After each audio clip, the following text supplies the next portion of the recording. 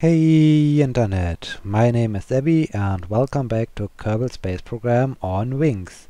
Today we are flying to the South Pole. Last episode we successfully returned from the North Pole mission and today it's time to head off again to the South Pole. We have the same pilots as last time because I wasn't sure if I should use any from the new subscribers to become a pilot. And yes, that's why we have again Kirk and myself as our pilots in this episode. Also, I've improved our aircraft design a little bit. I have removed this tank in the rear of our spacecraft aircraft, and moved it in front of it. Additionally, I have added some fuel tanks below the wings to have some additional fuel, because I want also to find out if my aircraft is able to do a flight all around Kerbin, and to do so my aircraft needs some extra fuel, and I will figure out if these two extra tanks will give me enough fuel to do so, or if I need to redesign the whole aircraft to be able to fly a round trip around Kerbin, because I have the impression that I will run out of fuel if I'm using this build of aircraft as it is today. So let's find out by using these two extra tanks. And as soon as they run out of fuel, I will decouple them and they will drop down to the surface, and we are have a light aircraft again without any further drag produced by these external fuel tanks, so we are good to go to reach our goal of the South Pole. Again, as in our North Pole mission, we will head off from Kerbal Space Center, as you have seen right now, and we will fly with a southern heading and again climb up as high as we could. So we fly around again in an altitude around 20,000 meters to have a high cruising speed and to reduce our fuel consumption of this aircraft. So, as you might know already, I'm recording these episodes during the weekend, so if you have commented on my last episode as I was explaining the navigation methods which are currently used in aviation, I'm not right able to answer them in this episode because, well, this is still the same weekend, and also the upcoming episode won't cover it as well because, well, it's also recorded at the same weekend. So if you're looking forward for an answer, what is this? This might be episode 12, so in episode 14 you can expect an answer if you wrote any comment. Yes, so much about that. What's next?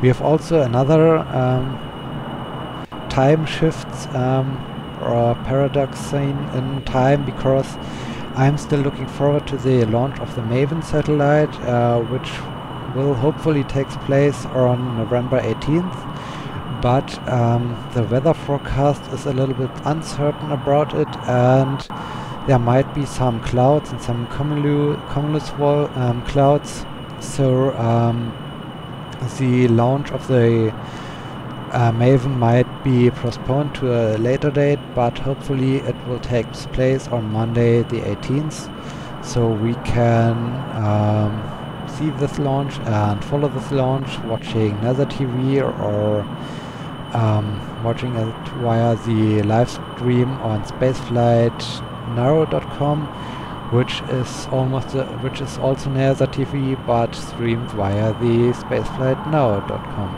Also, spaceflightnow.com has a nice mission coverage feature. They are upgrading a webpage with the latest information, and they cover the whole progress of the mission. So it's really interesting spaceflightnow.com every day. Okay, so much about that. I'm really looking forward to see this MAVEN launch, because I'm really interested in the outcome of this mission. The MAVEN satellite will travel all the way up to Mars, and after it reaches there in about 10 months, I guess, it will start to analyze the upper atmosphere of Mars to find out why Mars is such a desert today, and what has happened to Mars during the first evolution of it, and why what has happened to the atmosphere, and yeah, to find out more about the evolution of Mars. After the mission is successfully completed, the satellite will remain active and won't crash into the surface or won't be abandoned, because it will be used as a relay satellite for upcoming, or for the Curiosity rover on the Martian surface, and also to be used as relay satellite for maybe upcoming rover missions to the Mars. So it's a really cool looking project. It's a cool project to find out more about our neighbor planet, and to maybe discover why it's such a desert and what has happened to the Mars. And yeah, so I'm really looking forward to it, and I'm really looking forward to see the first results of the MAVEN discoveries in the space around, or in the orbit around Mars. Speaking of MAVEN, I also have to mention again the India Space Corporation. India has also launched Mars orbiter, but the Mars orbiter from India has already been launched, so it's currently in space around, or in an orbit around the Earth, and it's doing some burns to increase its orbit to prepare its final burn towards the long travel towards the Mars. And yes, even if the MAVEN launch takes place several days or even weeks after the launch of the India satellite, the MAVEN will arrive at Mars around 2 days before the other satellite will arrive there, because MAVEN is on a direct trajectory. Shortly after launch from Earth, it will be injected to the Mars trajectory and don't need any further orbit around the Earth to increase its velocity to finally leave the influence and the sphere of influence of Earth. So yes, it's a little race, and MAVEN will win it according calculations, so we can expect MAVEN to be at Mars 2 days before the satellite of India. So yeah, I'm really looking forward to this, and hopefully both missions will arrive there, and also both satellites will work together and have some collaboration.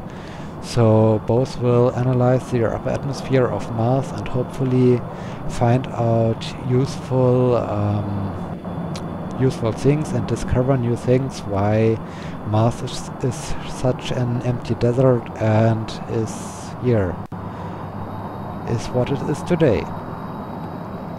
Also, I've talked a lot about the Russian EVA in the North Polar Flight, the 10th episode of my Let's Play series. And yes, I was watching these EVA and I really enjoyed it.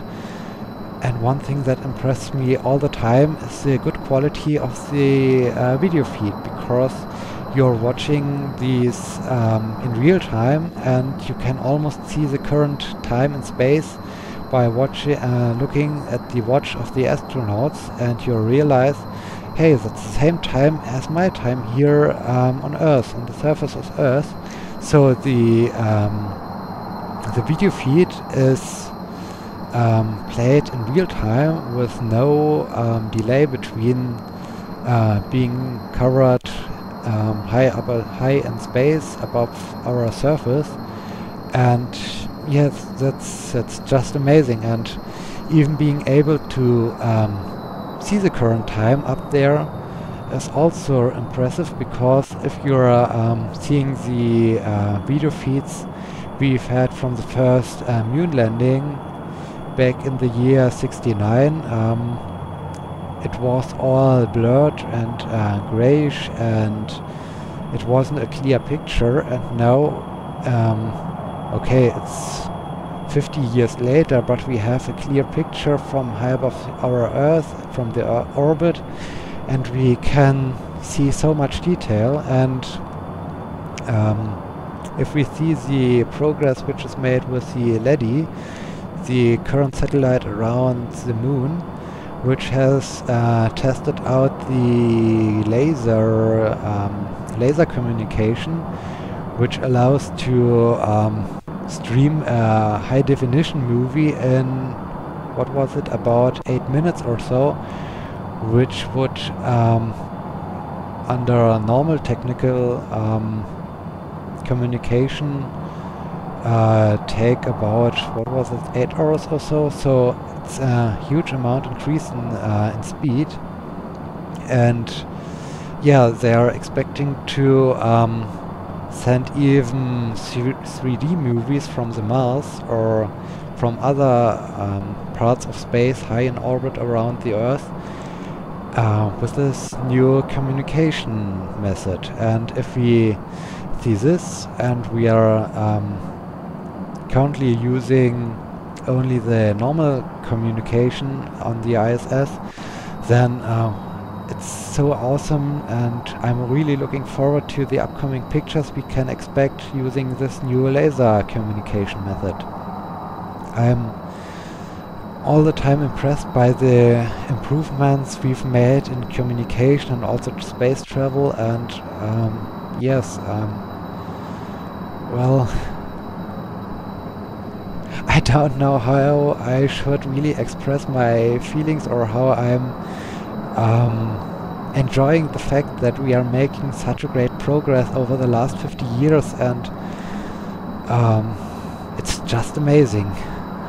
So yeah, I'm so enjoying all the pictures and all the upcoming missions in space, and yes, I'm really looking forward to the near future. And speaking of near future, I'm also following the progress of the Orion spacecraft. The Orion spacecraft will be NASA's upcoming manned space capsule, which should also carry man in deep space to the moon, and even beyond the moon, and maybe even to the Mars. And yeah, this week NASA had a news conference and was talking about the expected progress on the Orion, and was talking about the importance of science, of deep space science. And it was pretty interesting following this press conference. And I'm still following the Orion spacecraft, and I guess apart from coming to the poles of our Earth, it would also be a dream of myself to be one of the astronauts of the Orion spacecraft, and to maybe fly to the moon, and not to the moon, but to a meteoroid. There's a mission there's a mission planned, not maybe, but there's a mission planned of catching not a satellite, a meteoroid, and bringing it down to a stable orbit around the moon. And the final mission will be launch a manned spacecraft and send it up to the moon, and send it to the asteroid, which is then orbiting around the moon. and to analyze the asteroid. And yes,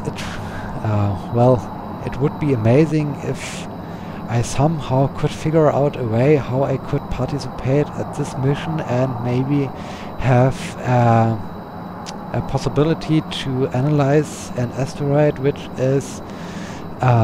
was brought into an orbit around Moon. And yeah, well, I'm not sure how I could approach this, but if I find a way, I will definitely try it out and hopefully become an astronaut maybe, and hopefully fly to such an asteroid or do other things and maybe become a part of this Orion crew, because I really like this design. And wait a moment, I have to eject our external fuel tanks because they are empty right now. So ka-chunk and goodbye. We will never meet again. Okay, now we have lost some drag of our spacecraft and it's starting to burn up again. So be carefully that we are not melting down and have some Kerbal barbecue. Okay, yeah, I'm so much enjoying this progress on the Orion spacecraft, and in the, not last week, but I guess several weeks ago, they have powered up for the first time the Orion spacecraft, which will be used for a first unmanned launch in space and will be brought in a high trajectory above the Earth's surface and finally return to the Earth's surface again to test out the launch system and also to test out all the re-entry systems, so that the Orion spacecraft will survive the re-entry effects and won't disintegrate during this process of returning to our atmosphere. So yeah, this spacecraft was powered up for the first time, and yeah, it was a great moment. And currently NASA is working on the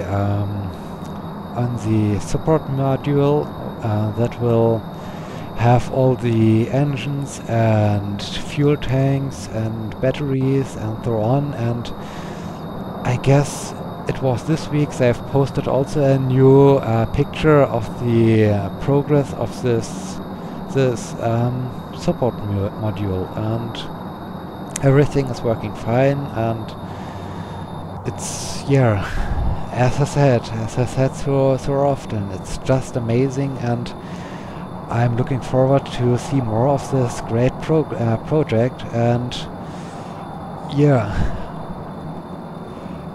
if I find a way, I will hopefully maybe become a part of it, but I'm not sure because I'm living in good old Europe. So I guess the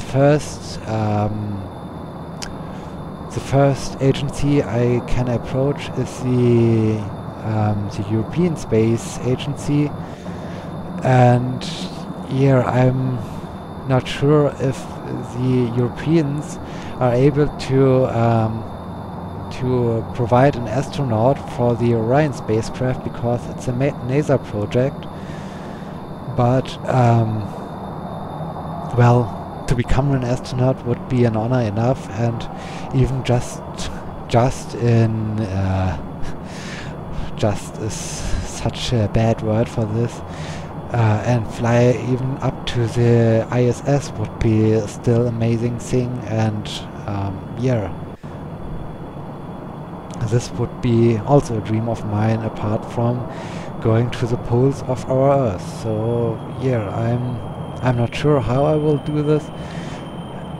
During all the interviews of the astronauts that are currently at the ISS or returned from the ISS, all said, do what you like, what you enjoy, and if you do so, you're very good at what you are doing, you might be able to even become an astronaut, because there are not so much requirements as, say, you have to be whatever astrophysicist or something like this to become an astronaut. So maybe I figure out a way how I can approach even this and live my dream and finally become an astronaut and fly high up in space.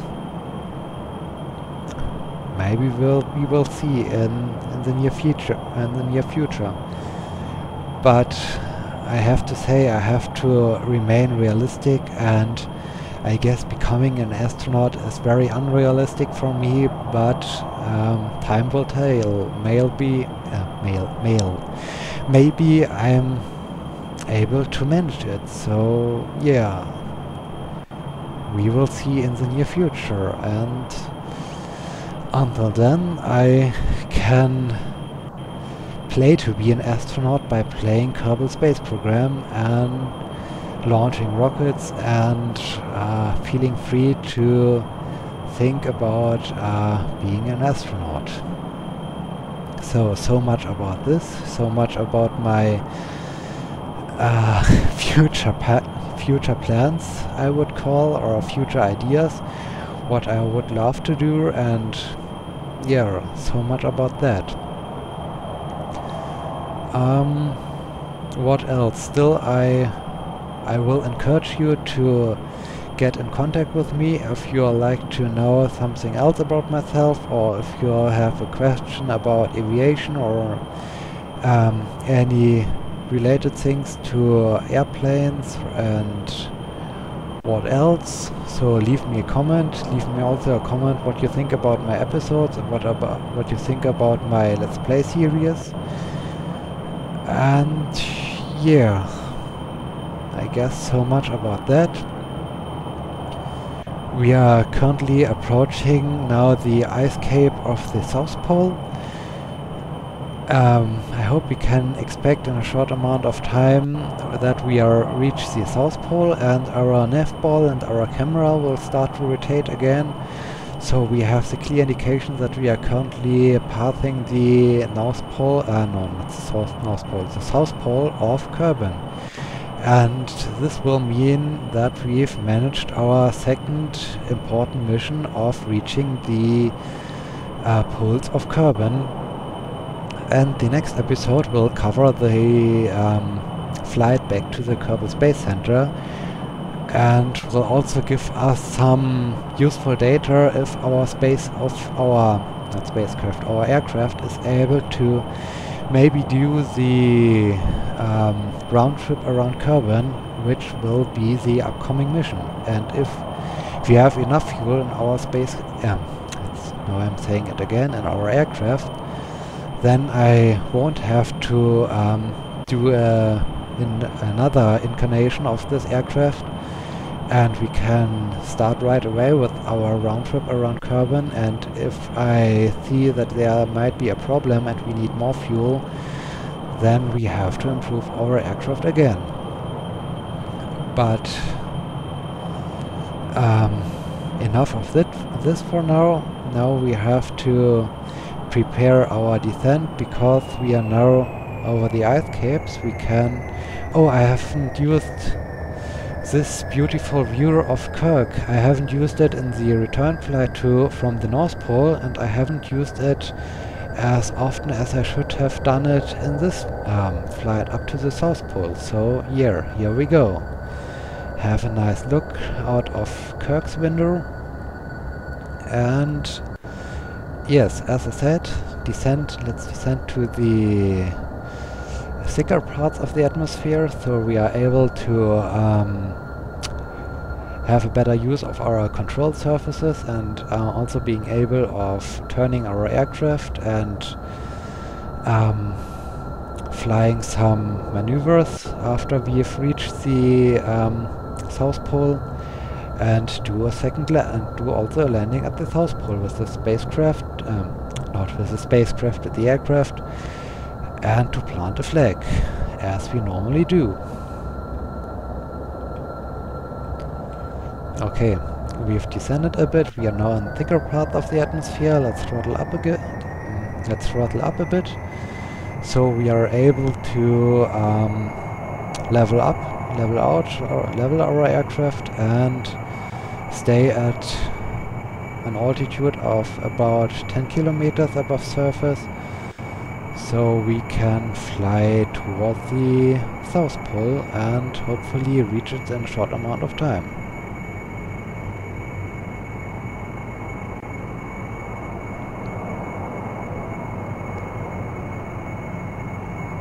So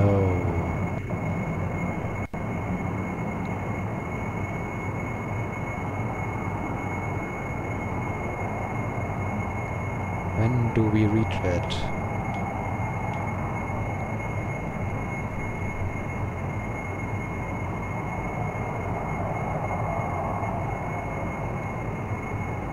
Excitement.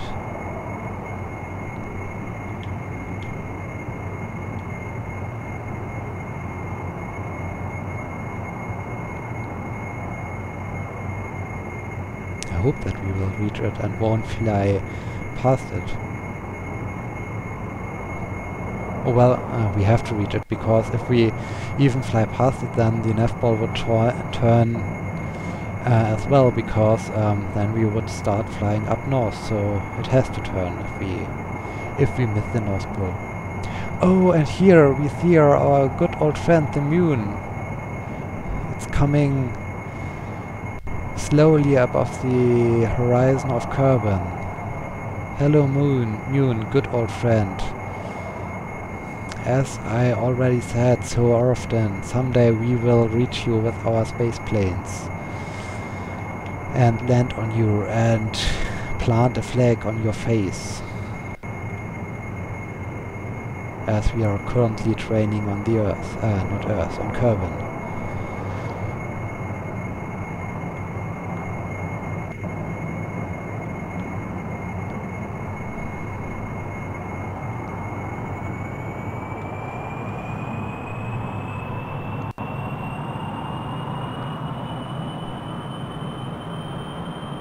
Flying around and waiting for the great moment that the nav ball starts turning around and we have finally reached our main goal.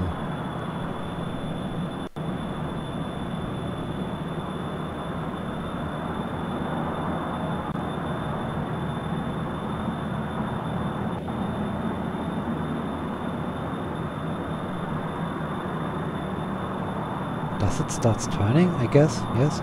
Does it?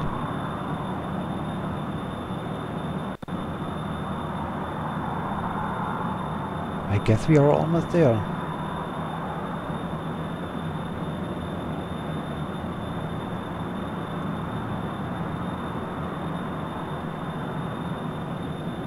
Yes, I guess we have officially reached the South Pole. The camera starts turning a bit, the nav ball starts turning, and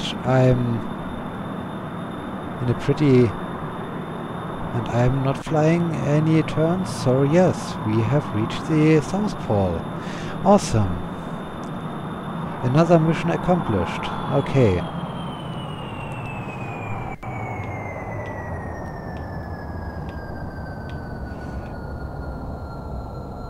Now it's time to descend towards the surface or the ice of the South Pole and prepare our landing, so we are able to plant our flag and have a party, because we've managed to reach the South Pole of Kerbin, our second important goal of the space program and aircraft program.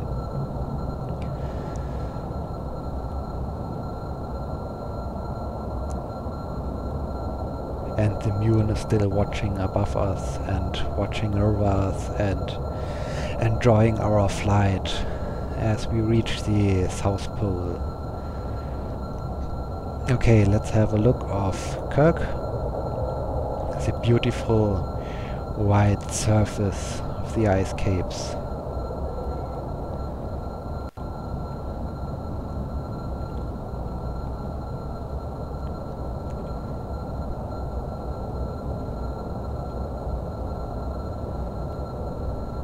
Okay, we are coming down.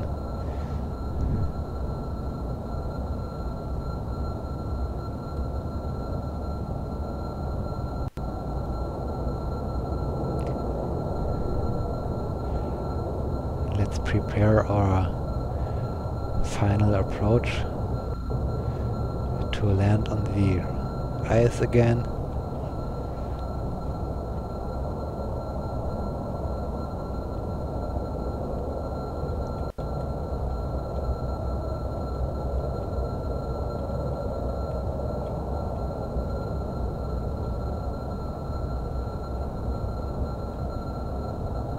Okay. We've also almost done our descent. So let's lower our gear.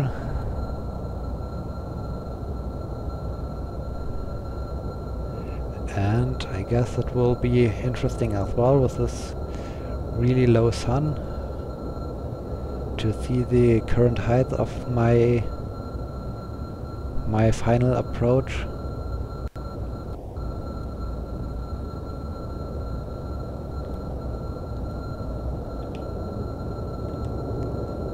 Okay, looking good.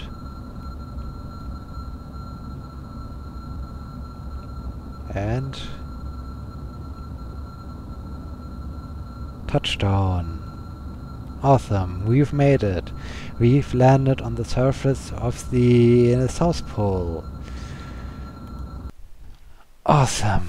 Okay, finally we are here. What about our fuel? Okay, we have only used two-thirds of this fuel tank, and we have so much fuel left, so I'm excited to see how much fuel is left when we reach Kerbal Space Center again, because this will mean it's halfway around the planet, and if we have enough fuel left, then we are able to do a flight around Kerbin with this aircraft also as well, and let's have an EVA. So grab, no, not what?